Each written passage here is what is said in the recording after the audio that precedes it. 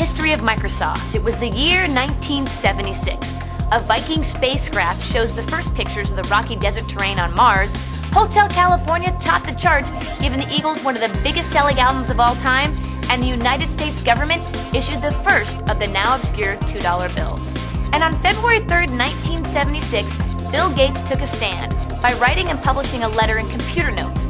He accused hobbyists of stealing software and pointed out that if they didn't start paying for the product, there would be no incentive to make software available to them. He then added his address and suggested they pay up or make suggestions. This made Bill Gates the first of many programmers to bring the piracy of software and its effect on the industry to light. In a certain sense, if things hadn't worked out, I could always go back to school. I was officially on leave. I didn't have like a family to feed or anything, but I was doing the payroll, writing the taxes, doing the contracts, figuring out how to price the software.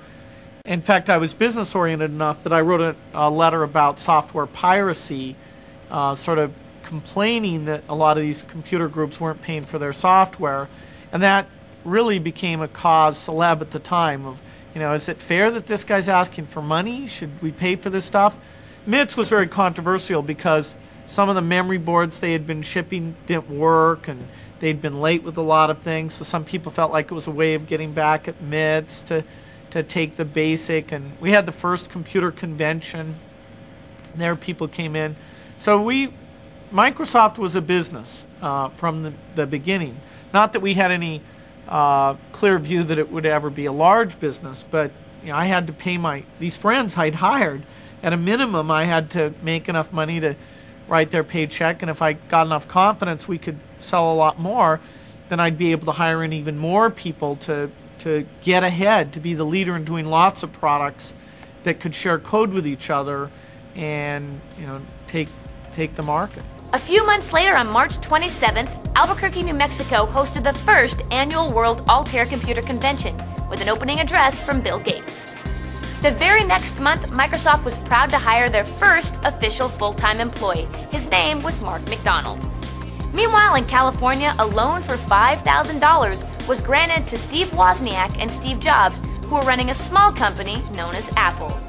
With emerging interest in technology, new magazines Byte, Computer Graphics and Art, and Dr. Dobbs' Journal of Computer Calisthenics and Orthodontia hit the stands. And Microsoft's first advertisement appeared in the July issue of Digital Design magazine.